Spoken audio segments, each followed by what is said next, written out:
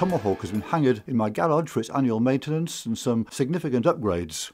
At the same time, Peter Dobson has the under construction Seneca in his carport. So what are we doing? Well, firstly the Tomahawk.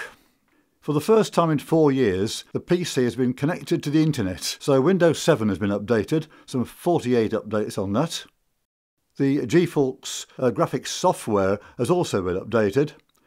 And based on Peter Dobson's recommendation, X-Plane 10 has been updated.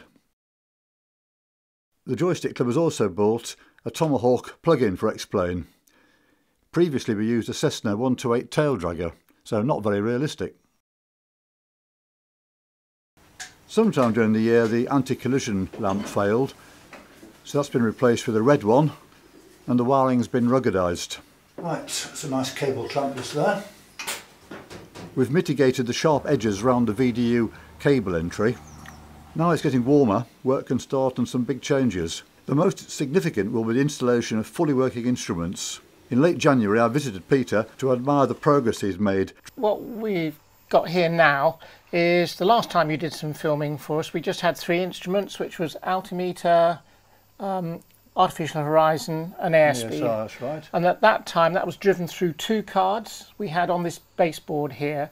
So what I've managed to do now is get all 5 instruments that I've got so far onto a single interface card, together with some filtering, which we found out we needed. The heat or the power. Yeah, to get rid of the heat from the instrument. You can see it going up in single one knot steps. So the airspeed, if I do that, you can see it goes up in 1 steps. Yeah. And likewise the vertical speed goes up in... And the vertical speed, well that's caused by the update rate, because we've only got 5 frames per second from... So that will actually get better. Yeah. It's because this computer's too slow. Turn slip I'm still working on actually, that's not working at the moment, but the altimeter's working. That's going into the... It's going in 10-foot steps, yeah, but it's not too bad. And the artificial horizon, so if I can... That was 1 degree steps. That was 1 degree steps. Which is minimal, yeah. Again, you can't really see that too much. The stepper motor's this one, and what I'm going to do is, not that, I was going to mount it on the back of this rev counter here, so with a little boss and of some sort of thing, yeah, that's right. Yeah.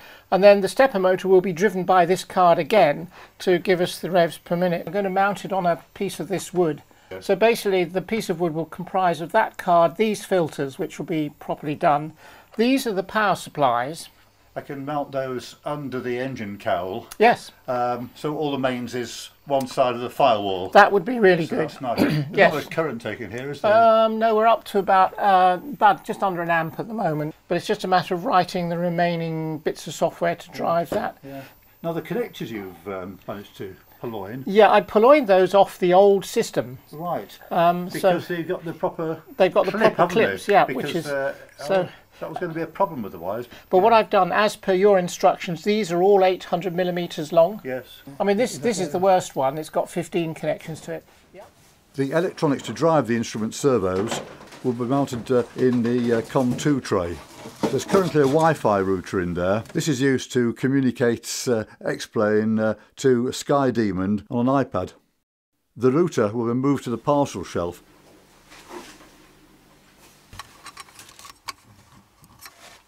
The way the various panel switches interface with the PC will be changed.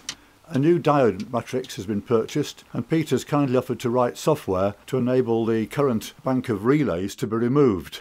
That will result in a far more reliable system.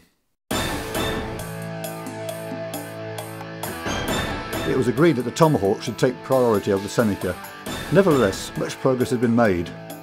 This will be the screen for the Garmin 500. Okay, this is the drive card for it, and all you do is you plug in HDMI in there, which will come straight out of X-Plane. Yeah. So basically we'll end up on that screen with this instrument here. Yeah. That's what we'll end up with. I'll put the lights on.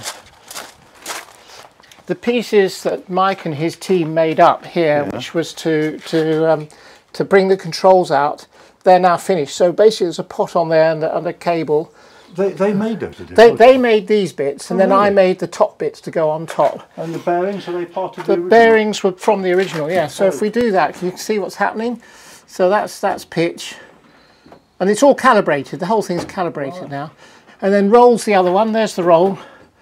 So that's now working.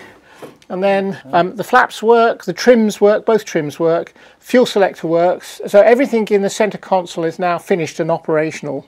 The other thing I've done, I was looking at spring returns for the rudder, and I've put 2 springs in here. I was going to put a frame around this so that it was spring return to the middle. To center it, to center it. Yeah. But what happens here, there's a tooth belt here, and basically what that does is you can see what happens, the pot's moving round as I move the rudder back and forth. It's as simple as that. Well, it took me a long time to work out how to do that, because originally I was trying to mount the pot on here somehow. And the same with this one, you see this is sprung, Yeah. so that it keeps the belt under constant tension. And the same with this one too, that's sprung as well. And Mike made up the springs to do this actually, which is brilliant. And then it's all wired back into here, which is the original wiring. Yes. And then it all comes out up here on the connectors. And I'm still fighting really hard to work out what the connector pinouts are.